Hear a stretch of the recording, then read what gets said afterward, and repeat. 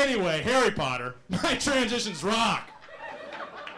I like the little books and the movies. They're fun and stuff, but, you know, they give our kids the wrong idea. Namely, that it's okay to own an owl for a pet. Fuck no, no, not at all.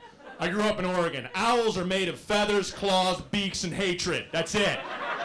Owls are the living embodiment of the term F you. Look at them.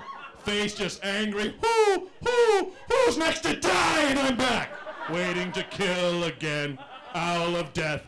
Like they don't care about any. Owls are like NWA in 1991. Give a f***. Gangsters of the woods they are, the owls.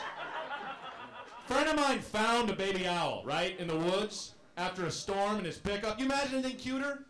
I don't have time to give you any second to think. No, you can't. It's the cutest thing ever, a baby owl. And he called the Humane Society and was like, how do I raise it? It's adorable. They're like, let it go, asshole. The Humane Society called him an asshole.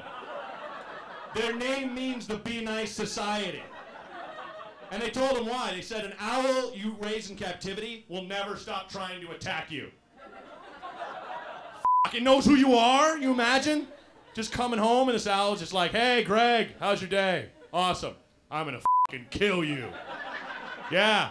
Go get a beer, that's fine. Oh, you're gonna go to the bathroom and hide from me? You can't! Guess what? My head goes all the way around, you're dead!